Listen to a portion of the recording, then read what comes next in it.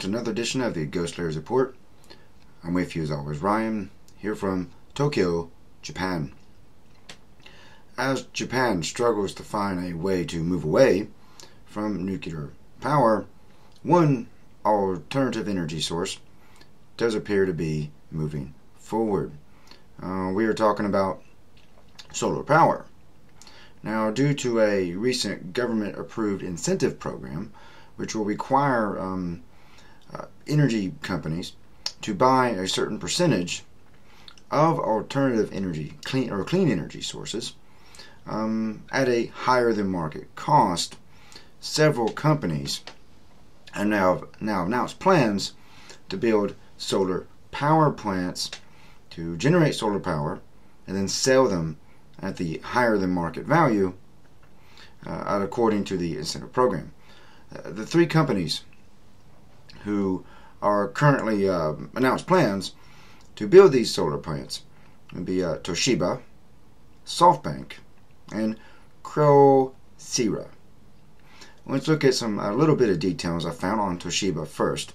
They've announced they've invested 30 billion yen, or that roughly translates into 379 billion US dollars. Now, the location of this solar plant is quite interesting.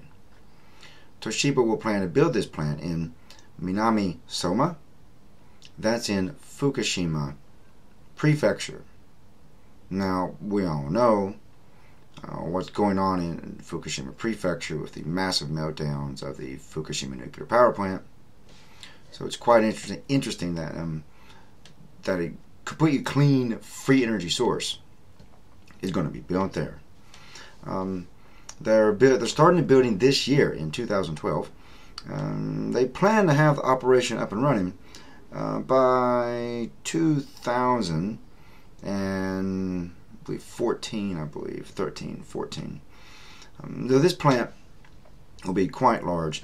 They're predicting it should be able to produce 100 megawatts of power, possibly more. Now, the interesting company who's getting involved in this is SoftBank. Now, SoftBank is a telecommunications company. They're quite famous in Japan. They offer primarily cell phone service and internet service. They're the company that originally brought the iPhone here to the island. They've set up a sub-company called SB Energy to go ahead with their plans to build a solar power plant. The location of this plant, they announced, will be in Tomakomai, Hokkaido. Minimum power will be 200,000 kilowatts, maximum production of 340,000 kilowatts of power.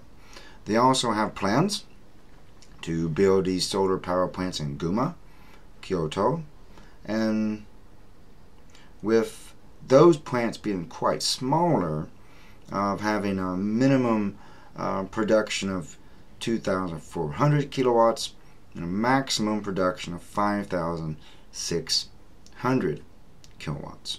So very interesting that SoftBank is going for this new type of technology. The third company, Kyocera, a company that I don't know much about here, they seem to be partnering with two other companies, IHI Heavy Industries Corporation and Mizuho Corporate Bank, to build a solar power plant in Kagoshima. Okay, so it appears that there's plenty of companies in Japan who are very excited to get in on this incentive program to make this what would appear to be easy money for them, with technology that is readily available and much cheaper to build than nuclear power. The energy source is pretty much never going to end. There's no risk of any damage to the environment. Local communities will have absolutely no worry whatsoever from any type of problems on the local environment or health of the people from a solar power plant. And like I said, these companies are looking to cash in on what looks to be easy money for them. Now, the big question here is, how much energy can this replace? Now, of course, solar power by itself is not going to be enough to completely replace nuclear power here in Japan. And it's going to take some other alternative energy sources. Now, there has been talks recently to go ahead with thermal power on a localized level, where communities where private people produce the thermal energy and they sell it off to the local power grid. There's some plans to do that now, but those plans are still in the workings right now and really haven't been set forth to start. But as soon as I get some solid information on that thermal energy plan, we could possibly do a video on that and explore all the information and different things on that one, okay? But so far, I need more information about it to really do a full report on that. But I thought it was important to really bring up that there is efforts being made to create a new energy source here in Japan that's not nuclear, to try to move away from it. And you see here, the government has this incentive program. They're willing to force these energy operators, the people who actually sell or provide the energy to the people, and they get most of the profit off of it, through an incentive program. Now, what I find interesting here is that all the current electricity operators are not involved in this. They're not developing it themselves. They're not putting their own money into it, which I find to be quite interesting. Now, of course, TEPCO really can't invest in any type of alternative energy source, because all their money, any money they get, should be going into trying to handle the Fukushima problem, massive compensation they're needing to pay out, and all those things. So they have their hands full. And plus decommissioning nuclear power plants in the future, which should be something that people in Japan have clearly been pushing for really hard, with all these anti-nuclear protests and all these public hearings that come out where 70% of the people want no nuclear power by 2030. So TEPCO can't get involved in that. Kyushu Electric, they have their hands full at the moment with flooding that's went on down there, natural disasters went on down there, so they have to try to maintain even the grid down there to get people any electricity. KEPCO, which is Kansai Electric, don't confuse that with Tokyo Electric because their names are very similar.